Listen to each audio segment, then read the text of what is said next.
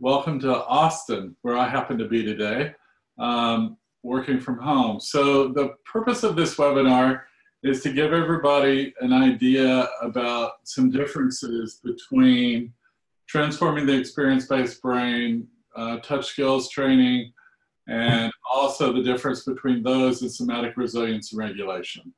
So I'm going to start off first by just briefly saying that all three of them have huge positive qualities, all three trainings.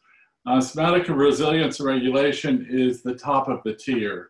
So if we're looking at the training, somatic resilience and regulation would be the highest one. That's considered kind of like the master class. In order to get into that, you have to meet certain criteria.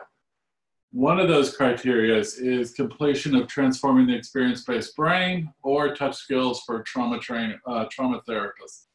Either one of those programs meet the criteria. So if you don't meet all the criteria for somatic resilience regulation, this is a way to do it. When I think about transforming the experience-based brain, it comes from the biggest difference is it's being taught by a therapist, a clinical therapist, instead of just from one standpoint. So it's got a more broad view of looking at it, and we bring a lot of attachment in, we bring in a lot of heart. It's definitely working from a place of compassion, coming in from a place of empathy, being able to do early repairs, working on regulation with the client. We also bring in another portion of it, which is as we move through the training, we go into the language of trauma. Understanding we work with a parts model, and we work with coming in on how to integrate that into to the touch work that's already occurring. And we bring in another part, which is working with primitive reflexes. So if I was going to break these down, what are the things that transforming the experience brain pops on is it's popping on from the moment of conception and before, all the way through the prenatal and the perinatal period. It includes developmental trauma is an interesting word in itself. What is developmental trauma? Who knows? I mean, developmental trauma has a lot of different meanings for a lot of different people. When we look at it from the Adverse Childhood Experience Study, they went all the way through the age of 18 when they were doing their research, and they're still doing the research on childhood. They went all the way through the age of 18. The reason they did that is they were collecting the data, trying to figure out why people were dropping out of a weight loss program, and they discovered that these people had early trauma or had experienced trauma growing up. So we could say the developmental trauma went all the way to the age of 18. Oftentimes when I look at developmental trauma, I'm always curious about what the client's earliest memory is. If they can't remember anything up to high school, then all that big period is definitely affected by developmental trauma. The idea of developmental trauma is that it's based around survival. It's based around what do I need to do to stay alive, because we're one of the only mammals, of course, who has to really be connected to someone to survive. So when we look at that, we think about the babies, it's more about what are they instituting, what are they bringing into the world so that they can be safer. When we go back to Bowlby's work on attachment, we know that safe haven is extremely important. So in transforming the experience-based brain, we work a lot on developing a safe haven. We do a lot of work around a safe haven, creatively understanding that if someone doesn't feel safe, they can't heal. Without safety, we're always in activation. Bruce Perry's work and others has shown us that in a constant state of activation, our ability to learn when the sympathetic nervous system is raising up, coming into an alert or a threat response, as it raises, if it's flat when it begins and it raises until the parasympathetic meets it and brings it back down, it's going to cause the body to keep shutting down. And by shutting down, I mean the frontal cortex shuts down, your ability to learn shuts down. So when we look at developmental trauma, we think more about high-tone dorsal, which means that somebody was fight, flight, freeze, freeze, freeze, freeze, freeze, freeze, high-tone dorsal. You don't just move into high-tone dorsal. You exhaust the freeze state is what's actually taking place. Freeze just can't do what it's supposed to do. So we move over into this new place, which takes a lot of cost. We sometimes think about the cost of doing business. When we think about the cost of doing business for high-tone dorsal, it's huge on the system. It doesn't take very much. We know from the childhood, the ACE study, the Adverse Childhood Experience Study, we know from that people who have developmental trauma that's unresolved oftentimes die younger or have multiple autoimmune issues or have other health issues such as diabetes, arthritis, other things begin to start showing up and their systems begin to break down. There's just not enough there to support it. So high-tone dorsal costs a lot on the system.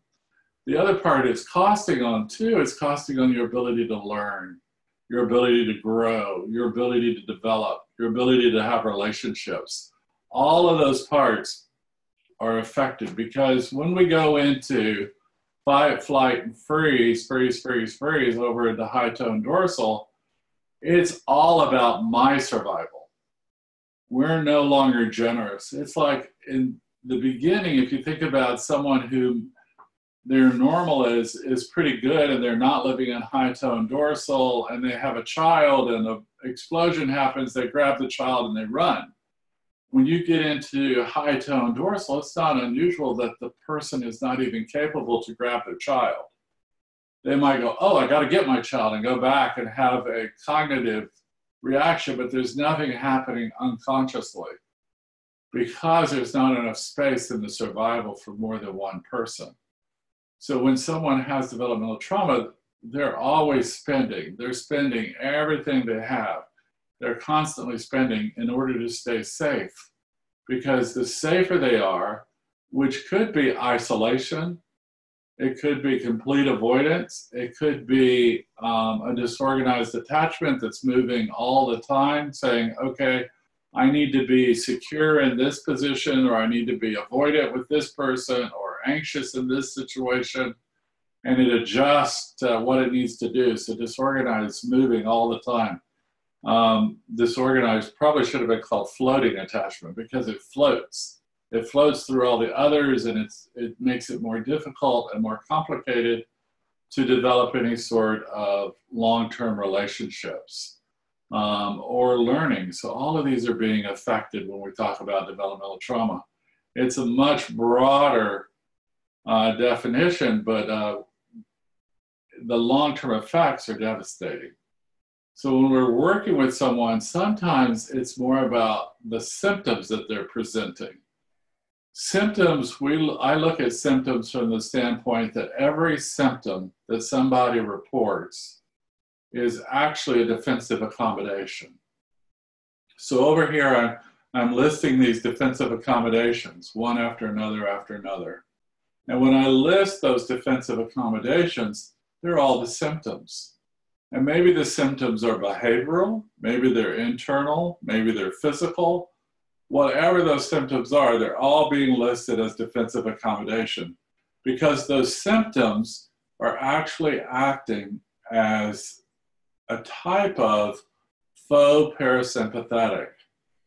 Because when we're in high-tone dorsal and our sympathetic is up, our parasympathetic has a very difficult time of meeting it where it is. So through the frustration, it's going to be shooting right past it or shooting through it. It's just not meeting it in that place of understanding or the place of working. So we pile on these defensive accommodations. We push that and they push it down. where the parasympathetic comes up and meets it, and together they lower like this kind of motion. It's like, oh, there you are. Oh, everything's fine. Great to know. Let's relax and come down. And it brings your sympathetic back into a more regular or window of tolerance, whatever words you use to, it brings it back into regulation. But when we're looking at it, we're thinking, okay, it's all the way up and it's elevated all the time. The defensive accommodations lay on top of it and push it down. They're weights. They're like coming in and going, okay, let's add more weight to this. Let's bring more weight in.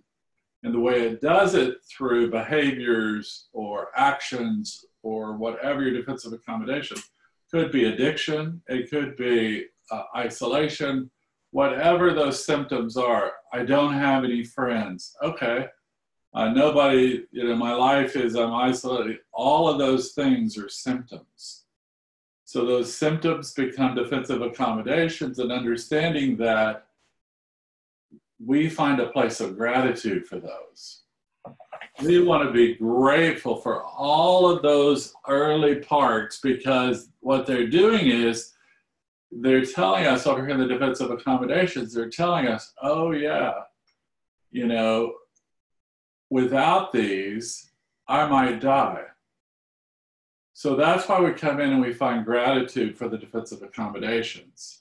We understand that if somebody's acting out or somebody is screaming or yelling or whatever they're doing, trying to manage their behavior, that they're doing that because they're moving towards safety, and it's that faux sense of safety coming in because they're acting like the parasympathetic and they're pushing the sympathetic down.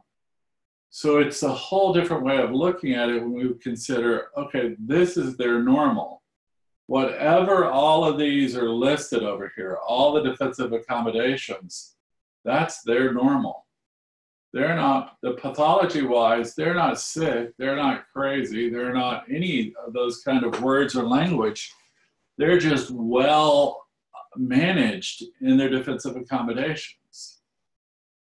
The only way I can change defensive accommodations, which in traditional talk therapy is we create this atmosphere, we may try to talk to somebody. We're using prefrontal cortex in relationship. When we're doing transforming the experience-based brain, we're showing up in a somatic form. We're coming in to do touch as part of the regulation, as well as language and repair of some of the primitive reflexes, but we're really coming in and supporting a system. It's no longer our issues, it's the client's issue, and in the beginning we show up. And in that beginning, we're doing a lot of giving, Looking at it from the idea of the triangle of healing and thinking in a triangle of healing, the bottom part is, I don't know. Well, why do you feel this way? I don't know. When did you start? I don't know. And the client has a whole lot of I don't know answers coming in. And then they move out of I don't know, and it starts becoming illogical. Like, I don't know. Well, maybe. So the next illogical is more about, well, maybe it's because we lived in the last house on the right and it had pink shutters and a green fence. So because of that, I'm not able to have relationships today. So you can see that illogical, well, maybe stage, going from I don't know to well, maybe, is kind of a guess. The illogical is, I don't know, but I'll guess. I'll guess it into believing. And then they move out of that and they move on up into the next stage, which is more concrete. Concrete says, yes, but. If I could, one of the things that helps depression is exercise. We all know that. It's proven. There's tons of studies that show get moving to get out of depression. And so we say to our client, I need for you to add on exercise. I want you to start walking around the block once a day. And they go, yes, but yes, I want to do that. You know, I really want to be able to show up, and I really want to do that. But, you know, there's a dog that barks down the street. So I can't do that. Or, well, you don't know how long my driveway is. And I get responses like that. You know, that may sound kind of what? To us, you know, we might be going, what does that mean? And that's kind of an illogical, right on the edge of illogical and concrete.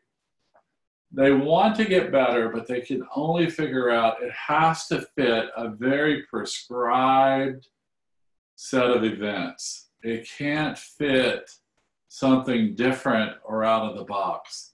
It's coming in and saying, okay, in order for me to get better, I'm only going to be able to do this. And if what you're saying doesn't match what they've decided, they're not going to do it. It's going to be coming back with a lot of yes, but. Yes, I really want to do that, but, you know, it can be frustrating for the therapist. It's also frustrating for the client. We also back up and we go to I don't know, illogical, and concrete, and we realize that all three of the early parts are related to developmental ruptures in their life. And by relating them to the developmental ruptures, I'm looking at them and I'm going, oh yeah, external locus of control. Someone out here is causing what's happening inside me. It's yes, but is out there. You know, well, maybe it's all out there. It's trying to guess. Nothing is coming internal yet. So they're in a strong state of external locus of control. They're looking at it from that standpoint. It's somebody else's fault or somebody else is causing this. You know, if you would just show up on time, my life would be better. I would be more centered and grounded. All sorts of conversations around that we begin to look at. As we move out of those bottom three, though, we move into even though.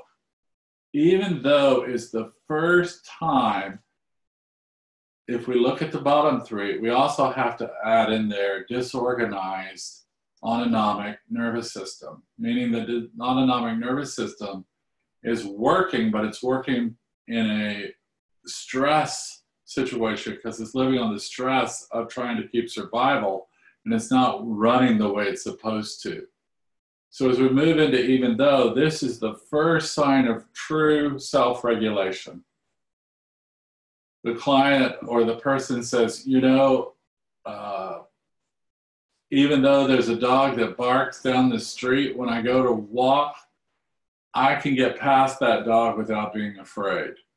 I can just talk to myself all the way through it. That's that even though part. Even though something that was scary for me or threatening to me in the past is still there, I can see it and I can change it. I can change it by the way that I'm responding and the way that I'm acting towards it. That's that self-regulation is coming in for the first time. All of a sudden, life gets easier. I'm willing to take more risk now. I'm able to maybe even have friends now. If I haven't been having friends, maybe I can date or have a social relationship. Maybe I'll have a better relationship with my kids when I realize that their behavior, and I can go, you know, even though they're doing this, they're not doing it towards me. Or even though I'm still afraid, I can take these steps and I can go forward. When you've never lived in a regulated system, when you've never had the opportunity to experience any sense of self-regulation, and all of a sudden your life goes, bloom, here I am. Now I can self-regulate. The world isn't so scary. The world begins to become manageable. I can figure out from my prefrontal cortex. Now, what's happened all the way up to then has been in our reptilian brain. And it's been managed by our amygdala telling us, our hypothalamus telling everything, fear, fear, fear. So our HPA axis has been producing all these chemicals, and we've been in a constant state of alert. Not an easy lens to see the world through.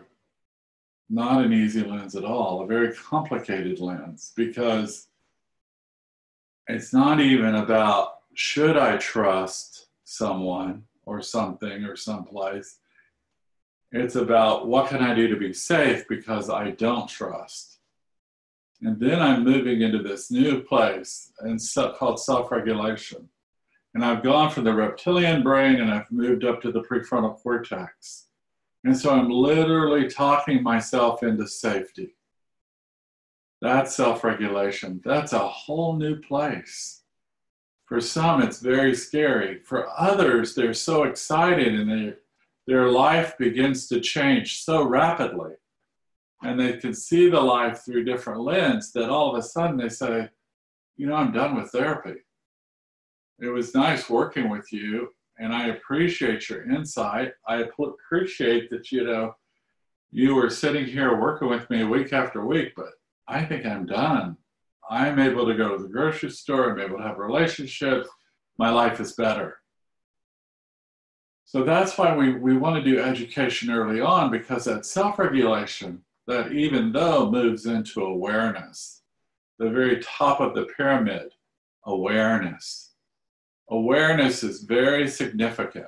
The reason awareness is significant is because in awareness, I've moved into co-regulation. Co-regulation is the safest world we can live in. In co-regulation, I don't have to be by myself. Other people can support me, and I can support others without even consciously being aware of it. It moves back to the reptilian brain, but there's no threat response with it. So it's sitting back there going, oh, look, there's somebody over there that feels safe. I think I'll ping off of them. Or there's somebody over there, and I'm going to ping off of them. So our lives really begin to take some pretty dramatic changes when we move into co-regulation, because we're not using our brain anymore, our prefrontal cortex in the self-regulation. We may be using it occasionally, but overall, co-regulation is taken over, which reduces all the cost. Because the cost of self-regulation isn't as much as the cost of a dysregulated autonomic nervous system regulation, but it's still very expensive when you're having to actually think about everything. So we're still using high cost until we move into that co-regulation. And in co-regulation, everything feels better. What I'm feeling inside of me feels better, what you're feeling inside of you. And we tend to be attracted to those people. When early on, we might be we're attracted to those who reenact our earliest experiences. Meaning that if I'm adopted, and I was adopted at the age of 3 or 5 or 10, and I had a previous relationship with a parent that was abusive. Let's say that parent slapped, and that parent would slap the baby or slap the child. And that's how the parent kept control. And then for some sort of reasons, they terminate parental rights, and that child's adopted by someone else. That child's imprint of love is somebody slapping them. So that child is looking for that same replication. Oh, if you love me, you're going to slap me. So they get adopted and they get in these new families, and those things don't occur. The new family goes, I can't imagine slapping a child. I would never slap a child. That's not how we do it. We're either going to talk about it, or we're going to do a time out or time in, or we're going to do something different. And that child's going, wait a minute, this means you don't love me. So that means in order for you to love me, I have to increase the odds. By increasing the odds, I mean, I have to pump up. I have to show you more negative behaviors to get the response that I'm looking for. So I go and my negative behavior is I won't go to bed on time. And then my negative behavior is I'm going to dump all the books off the bookshelf. And then my negative behavior is I'm going to start breaking crystal. And then and it just increases. Each production exponentially becomes larger and larger and larger. And when we get into adult relationships, this is still going on because we're looking for replication of our earliest relationships. So when we're looking at that without regulation, we know, I say to these parents, if you would just understand that they're looking for you to slap them. They do not have the capacity on board. They do not have the sense of regulation. They're coming forward from a dysfunctional regulation system. Their autonomic nervous system is not doing what it's supposed to do. It's keeping them alive, yes, but it's not keeping them safe. They can't figure it out because of the early imprint. So we have to increase a child or adult, teenager, adult, geriatric, whatever we're working with, we have to increase their capacity. The way we increase capacity is by increasing regulation. The way we increase regulation and transforming the experience-based brain is through support. Bringing support, we call it a 7-point regulation. Understanding that transforming the experience-based brain has a very set protocol to get a result.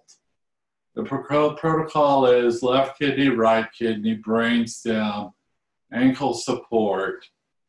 And then we're going to be doing some initial balancing of the body, but then we're going to do a limbic installation at the end. What we're hoping for by doing all of these parts, it leaves a space for enhancements. So enhancements would be add-on to our protocol. So when we're working with someone in the beginning, we're doing the same thing over and over and over again. And the reason we're doing the same thing, other than the part that's different, is we're bringing in more relationship.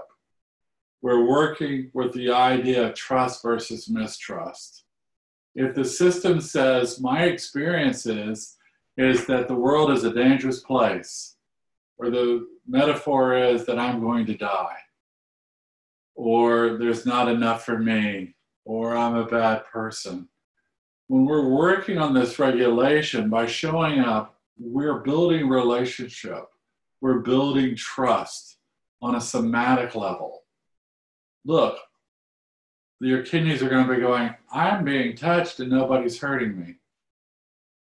So it takes a while before you can have that relationship, somatic relationship, because there's a whole set of somatic symptoms that we've already listed over here as management. We've already listed them as defensive accommodations.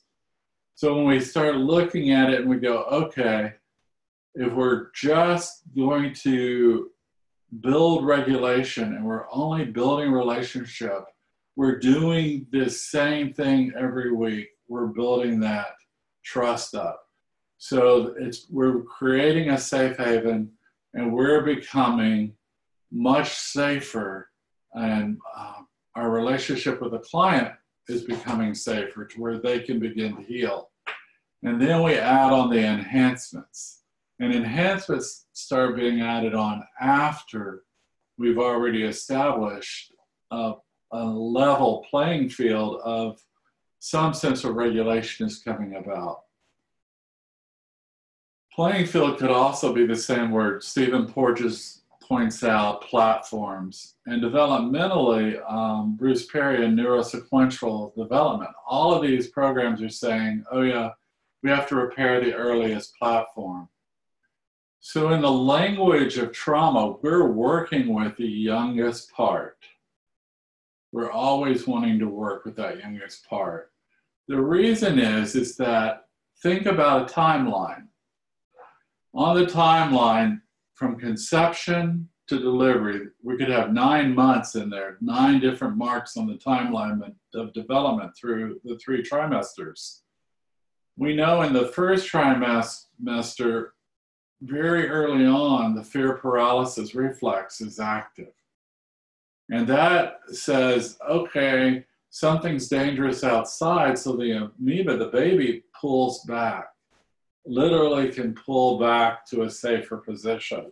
That's happening way, way early. So that early activation is coming through. So with some, we may have to get in front of that. So it may be the moment of conception, or it could be another generation epigenetically, where we want to work with the youngest part. Could be another generation. The reason we work with the youngest part is if, let's say, conception was okay, and then in the first trimester, a war broke out and the mother was threatened by the war and a lot happened. So there's the rupture, the original rupture coming in.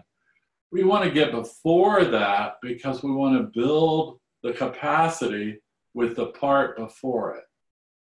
So if I come in and I build capacity at conception, and then say month 3 in the first trimester, there's been threat. So when we're coming into 3, when we're coming back through the repair process, we know that trauma goes in and it comes out. It doesn't skip anything coming out with developmental trauma. Whatever road it went down to go in, it's going to come back. So all that trauma is going to come back through.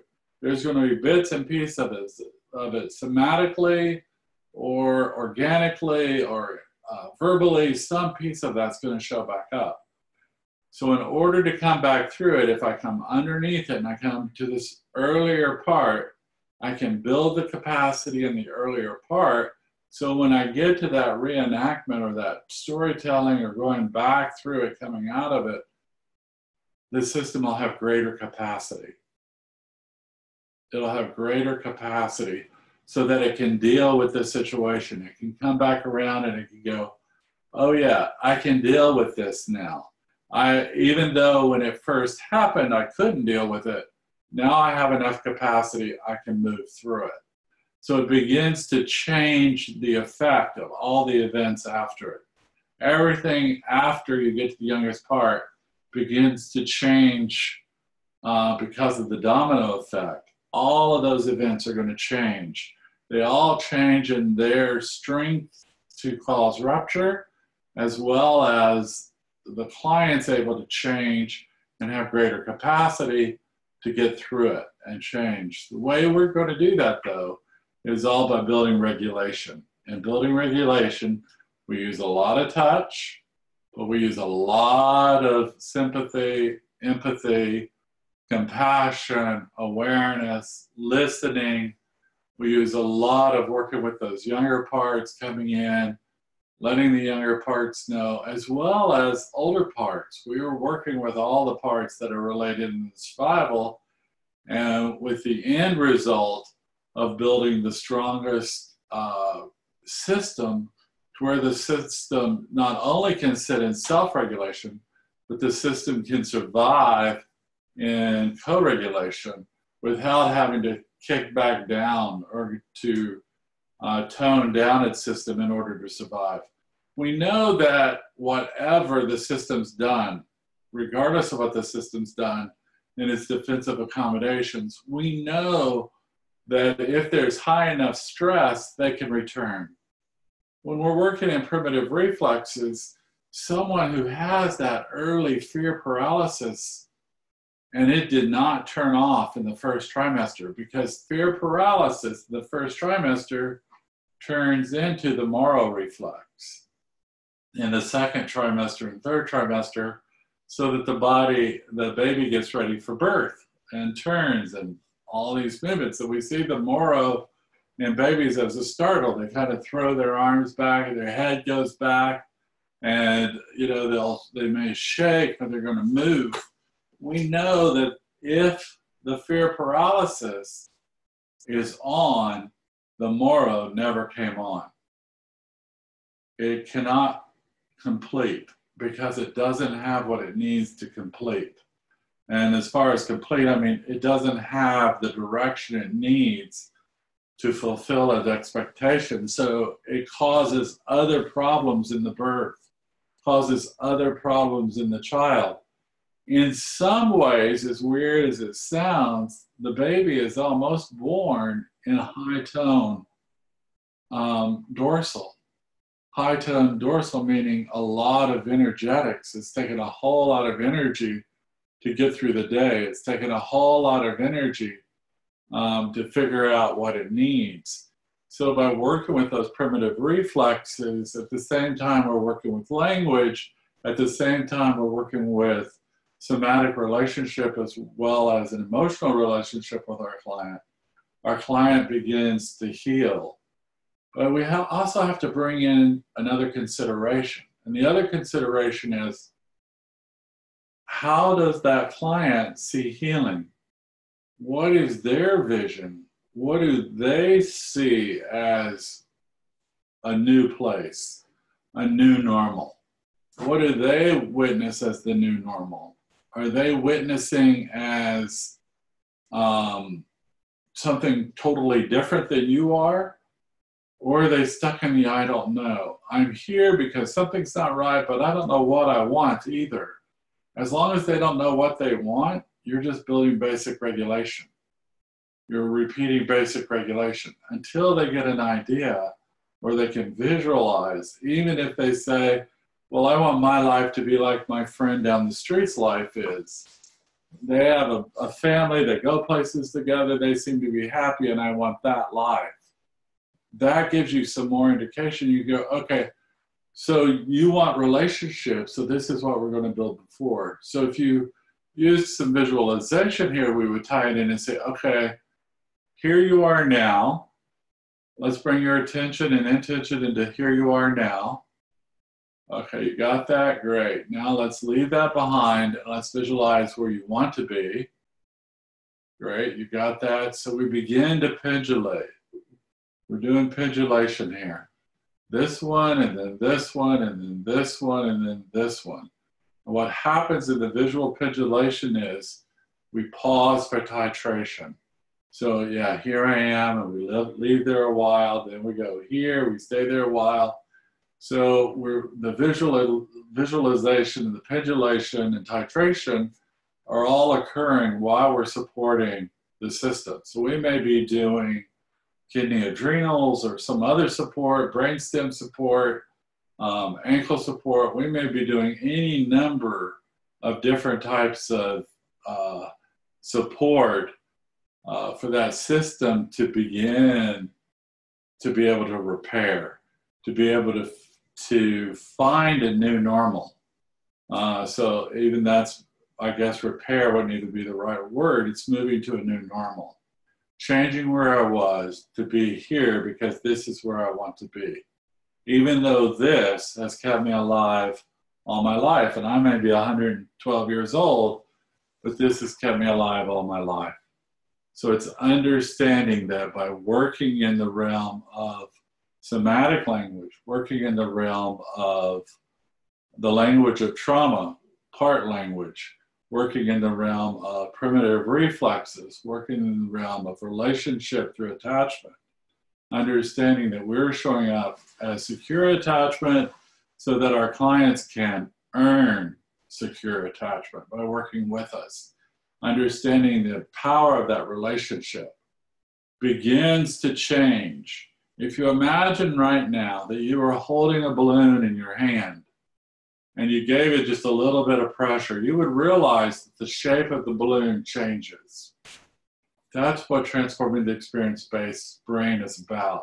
It's about holding the body, holding the brain, holding these things and allowing them space, but realizing that through my intention, through my visualization of where I'm working, through the client's visualization of what they want, we're all going to meet in a new place. And that new place is going to be their new normal. When you're working in the beginning, it takes a whole lot of work for the therapist because the therapist is giving. as you move and the client moves into co-regulation, you get just as much as you give. So your client relationship changes and it becomes beneficial to both of you. So that's kind of a short little scenario about what it pretty well means to think about it all the way across, thinking about transforming the experience-based brain, about supporting people to a new normal, not seeing anybody as pathological or pathologized out of reality. I've unmuted everyone, so anyone just let me know, or just go ahead and ask me a question. If you have any questions, this would be the time. Any questions at all that you have?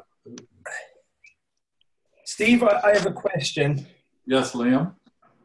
It's in relation to the high torn dorsal. Okay. And it's kind of a question, and it's kind of an observation as well. So it's kind of a mixture.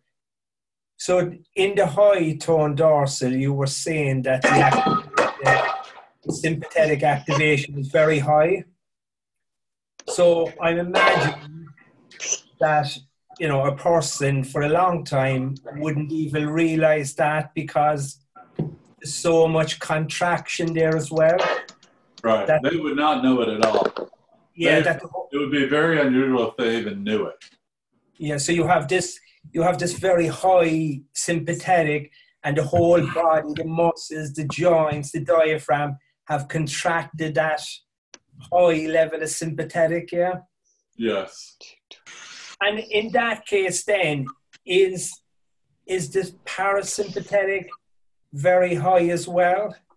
But the parasympathetic is disrupted. The parasympathetic, like if this was the sympathetic and it was up, the parasympathetic is trying to do its job the best it can, but it rarely is going to match up at high tone dorsal. It rarely hits it.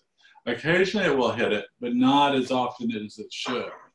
Okay, so that's very high as well, but the problem is that that reciprocal relationship is not happening. They're not kind of meeting. Okay. No, that's where we would create more of a faux window of tolerance. Okay. When we talk about the faux window of tolerance, that sympathetic is up, the parasympathetic is up, and now we have a new normal that, you know, they're working in here in a window of tolerance, but the actual window of tolerance is down here. Okay. So they're up in a faux window, and they're managing, and they may look great. They may look really good on paper, so to speak. When you start talking to them and you find out about how much it costs them to be in that state. Very expensive on the system. It's expensive on relationship. You know, one of the primary diagnoses of every adult I see just about is borderline personality disorder. We see untreated developmental trauma in children and teens turns into axis 2. So if I'm looking at DSM diagnosis, axis 2 is personality disorders. So they might be extremely narcissistic, or they could be borderline. So somewhere in there, they're coming in with some sort of a disorder that they've been living with for quite some time. Okay. Yeah, and it's almost always relational based. Yeah. Yeah, so like borderline, we think of borderline as, oh, they're not capable of having a healthy relationship. They are capable. They're just spending everything they have to stay alive. And they're not able to show up to say, okay, this is where I need to spend my energy, all my energy spent here. So that's why we're looking at it that way. Okay. Thanks, Steve. Steve, it's how are you? Steve. Good. Hi, how Linda. are you? Good, thank you. Are y'all cold? Is it cold on your part? It is cold. Oh, you see my jacket? Yeah. I just never bothered to take it off. I understand. How can I help you today? I'm wondering about the reflexes and how you work with them, because I know people who study reflexes and they spend years on those. And I'm wondering, how do you somehow simplify them when you work with TEB? How do you do that? Well, I don't know that simplify is a full way, but we do it in a touch manner, meaning that we're coming in from, I don't know what that is. I'm sorry, there. We're coming in from the standpoint of relationships. So where a lot of people who work on reflexes, they're just coming in to work with the reflex. Right. We're working holistically. We're working with the whole person. So our results may take longer than someone who has training and is an occupational therapist and they have a lot of training in reflexes. They're just working on that. What we're doing is coming in to look at reflexes and saying, okay, these reflexes are still on, are acting like defensive accommodations. They're helping this body stay alive and support. So we come in, and the way we work with reflexes is slower, and it's done by the therapist with the client instead of the client doing a lot of stuff at home by themselves, where with some programs they do a lot of homework. We're doing it all in the office for at least the first 4 weeks or so. As we begin to move it, we're slowing it down. We may be doing similar movements than they are, but when we're doing the movements, we're not overriding anything. So like with the fear paralysis, if I'm working in the legs, and there's one of the movements, you sway the knees back and forth, you have them pull and sway. If I'm working with the sway, I'm only going to move them until I hit resistance. Okay. When some people who are working directly in reflexes would move them all the way over, and they're trying to develop a new neural pathway, I'm coming in to repair a neural platform. So I want the whole platform to heal, not just to turn off a reflex. So I want it all to heal, and I'm going to do it slowly and explaining to the client that once we bring this about for you, you might get really afraid. When I turn off a reflex that's been on all your life, you might get scared. That's one of the big issues with reflex work and somebody on the autistic spectrum. People want to change it really quick, and it throws their whole system into chaos. And I must have told you about what happened with my daughter. Maybe because it's your, You didn't tell me at all, but that is what we don't want to happen. That's what happened. She tried the antidote. Well, she did the reflex, and my daughter just had such a traumatic reaction that I could never do the antidote for that reflex because she didn't want anything to do with it. I don't blame her. And when you look at it that way, that's why we slow it way down. We slow the whole process down. We have regulation on board. Normally, occupational therapists, most of them that I know don't do regulation. Yeah, no. And there's a lot of people who do reflexes that, have no other training. That's their own training is in doing reflexes. So they don't really understand polyvagal theory. They don't understand the autonomic nervous system. So we want that regulation in place first.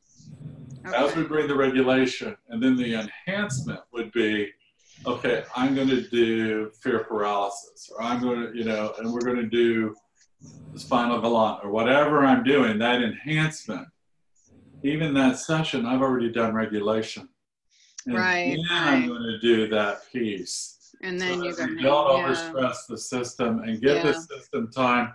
We want the system to merge, not change. Okay. Oh, that's very, It's a different way of looking at it because I have been the other way personally, and it makes you sick as a dog, not without the regulation. Okay. Does that help? Okay. Oh, that's very helpful. Thank you. Yeah. Thank you for being here. Okay. All right. Anyone else have a question? Hello. Hi, Maria. Hey there. I'm new to your work, and I'm on chapter 11 of your book right now, actually. Welcome. Thank you. Welcome. Is it okay to sort of bring up a client and sort of understand? A little bit. Yeah. So the client has a lot of labels, and she's been in and out of treatment for eating disorders forever. She's had every trauma imaginable. So if you were to work with somebody like this, do you work with a team of people? DBT is the, but her, like you said, something happens and she goes offline and she goes back to her old behaviors as soon as she is out of treatment, right? As soon as she's out of a container of the treatment world. And even when she's in there, she's still doing everything. It's almost like, where would you start with somebody like this, that is binging, purging, using marijuana, all of that, right? Good question. I would still start with regulation. I want to start with building regulation. I'm not taking anything away yet. I do work with teams, all sorts of other therapists, depending on what I need, like couples therapist or family therapist, or I might be working with someone who's doing some sort of testing or biofeedback, physical therapy. There's a whole wide range of people on my team that I may be working with, depending on the client. What I hear, though, is that this client probably has labelitis. They've had so many labels that nobody knows what the original is. So I would come back in and really focus on regulation, check on some primitive reflexes after you get some regulation on board, do some, testing is really quick and simple for most of them. Do some testing around that, but keep building a relationship of between the client and I, of looking at it from moving them towards the more secure place. The other thing that happens when you have someone who has so many different labels is really wanting to support them to become in charge of their care. Really want them to become the driver. Because sometimes they've spent a lifetime of letting other people make decisions for them. So I want to, while I'm working in regulation, I want to be in agreement, that they know that I want their input, that I'm showing up with their input. I want those things shared to where I'm not the one making all the decisions, and that they're the one that's helping. The reason for that is that studies have shown us that those folks who can't take over their own treatment plan, aren't in charge of their treatment plans, they're the ones who fail to recover. They can't move to a new normal. They're lost in there. And it also, even down to the mitochondria inside of the cellular level, the mitochondria isn't even able to get what it needs. They're just not sure. So a lot of, with that, we're going to bring in the language. So whether or not they're people pleasing or how they're showing up, whether they're where they're showing up. But if they have multiple tags on them, it's usually because they're living in fear completely, and that they really only have one emotion, and it's anger. And anger may be over here on the spectrum. It may be friendly and laughing and nice and jovial. And over here, it's sadistic and self-injuring.